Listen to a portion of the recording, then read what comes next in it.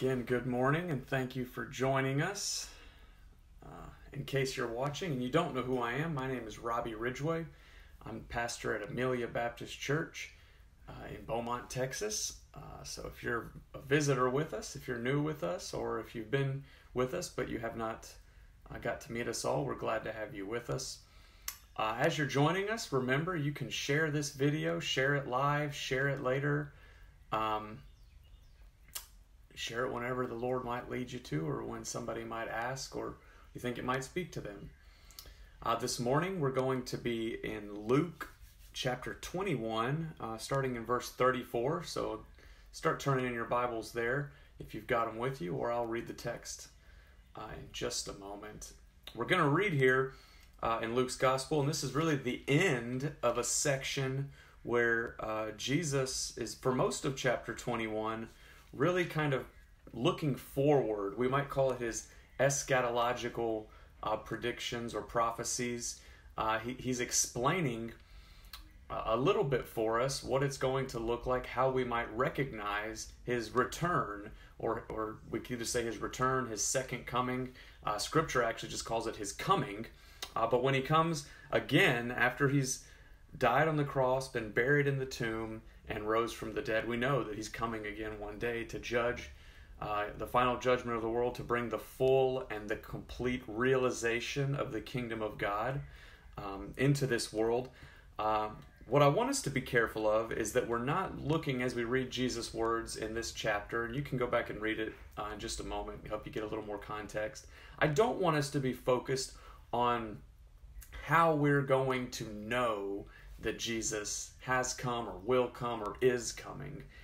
Jesus is not focused on the signs of the times, the way that we know that he is returning. He's not focusing on that. He's focusing on our preparation. And we'll talk about that more in just a moment as we read, after we read the text. But I want you to keep that in mind. He's not worried about you having a chart of Jesus is going to return on this day or that day at this time when this event happens and that event happens. That's not what Jesus is focused on. Actually, Jesus tells us that he doesn't even know the day or the time of his return. Only the Father, God the Father, knows that.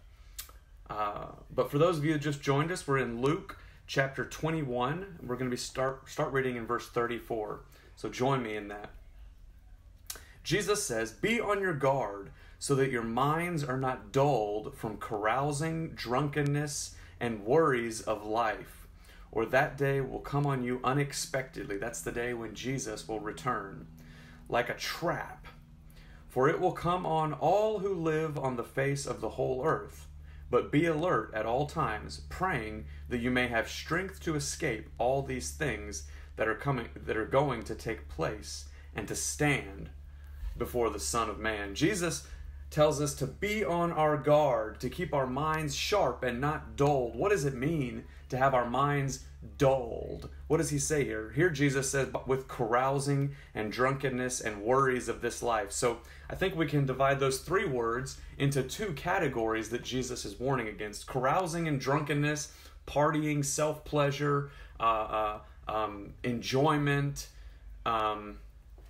all of those. Hey, Vicky, trust me, I understand tech issues. I've experienced them more than ever in the last few days.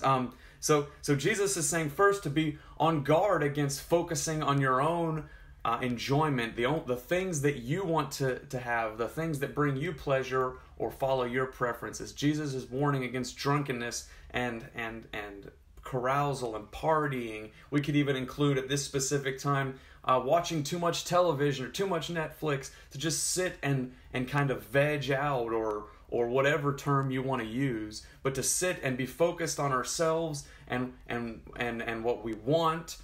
Samuel actually had a lesson in school, I think it was yesterday, talking about the difference between wants and needs. And I hope he learns that early, because sadly most of us as adult, mature Christians have failed to understand the difference between wants and needs. And that's part of what Jesus is saying here. He's saying don't be focused on the things that you want or the things that bring you pleasure or comfort. Be focused on the things of my standard. Be focused on the things of God. Be focused on the standard of the kingdom, is what he says. And we'll talk more about that in just a moment.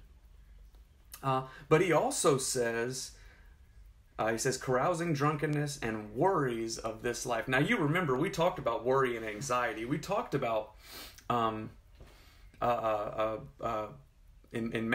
Matthew 12, we already talked about last two Sundays ago about the danger of worry and anxiety and letting that take control of our lives when we take our focus off of God and take our focus onto our circumstances, and we're overwhelmed with anxiety and worry, and we can't focus on the things of the kingdom anymore. Jesus is warning against both of these extremes, either a focus on our own enjoyment or a focus on the things that maybe we can't control. You see, we're not supposed to take our focus off of anything, put our focus on anything to take it off of Jesus and his standard for us.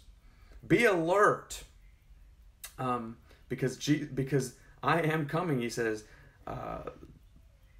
Don't be dulled by carousing, drunkenness, worries of life, for that day will come on you unexpectedly like a trap, for it will come on all who live on the face of the whole earth. Jesus is going to return, and nobody can do anything about it to stop it. Nobody can do anything to make it happen. He's coming, and he will judge between the righteous and the unrighteous. Now, we have to stop for a minute here, and we read in multiple places where Jesus is going to come like a thief in the night, right? Silently, without us being aware. For example, Matthew 12:39. But we can also see from the preceding verses here in chapter 21 that Jesus is going to come in kind of a public way. So what does this mean?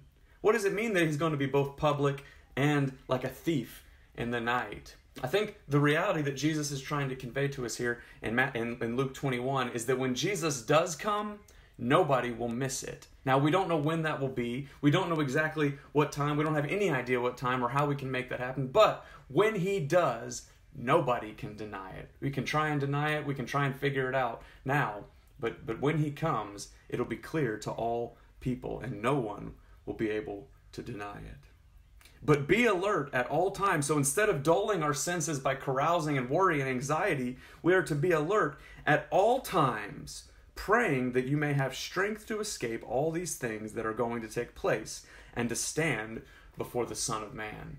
We have to again stop for a moment and say being alert is not being perfectly prepared to read every sunset and every sign. Being alert is not saying that we have a chart that says when this happens and this happens and this happens and this happens, just then Jesus will come. It doesn't mean to be watchful as maybe a guard on a tower. It means to be alert and prepared so that when Jesus does come,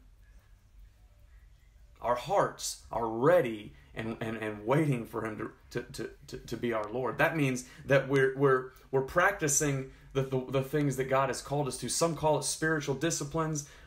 200 years ago, they called it religious affections. We can call it whatever we want, but the things that we do that God has called us to be more like him, the marks of a Christian: prayer, reading our Bible, worship, fasting and devotion, silence, solitude, scripture memory, acts of service and evangelism, focusing on God's mission rather than our own. All of these things that Jesus calls us to: humility, meekness, mildness, and courage, servant attitude, dying to ourselves, as we talked about from Luke 14 not long ago, well, I think a week ago now. We're to be on alert, prepared for Jesus coming, not looking out the door and waiting for it, not standing on the watchtower saying, when will it come, but being ready that when it does come, we're not found dulled, we're not found lacking, we're not found unprepared for Jesus. We're not found being lazy or not using the gift he's given us, as we talked about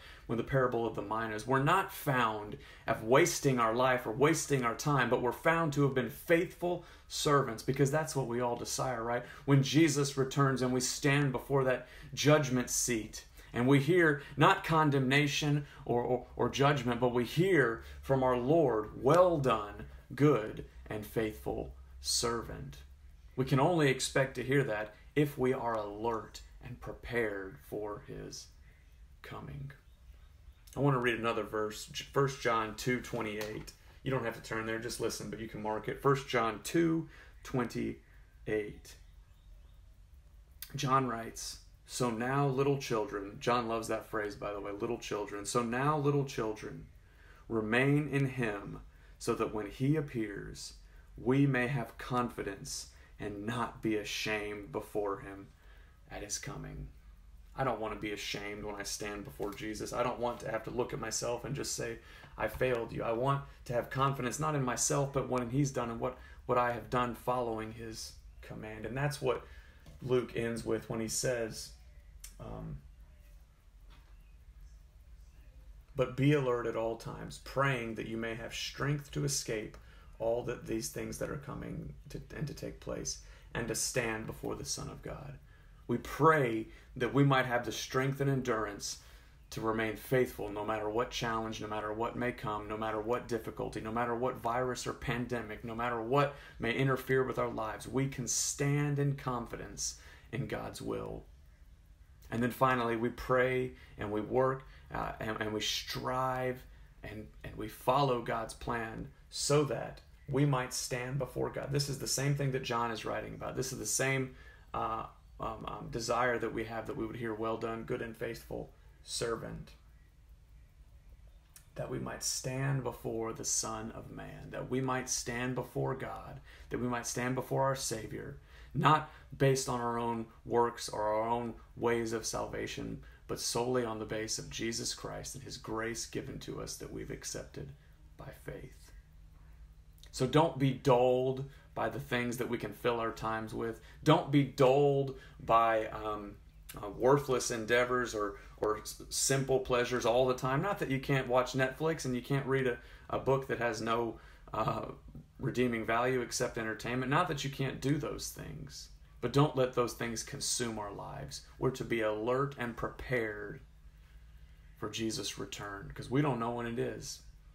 I'm not going to tell you it's coming sooner or later. I have no idea, but I do know that he is coming, and when he does come, we will know.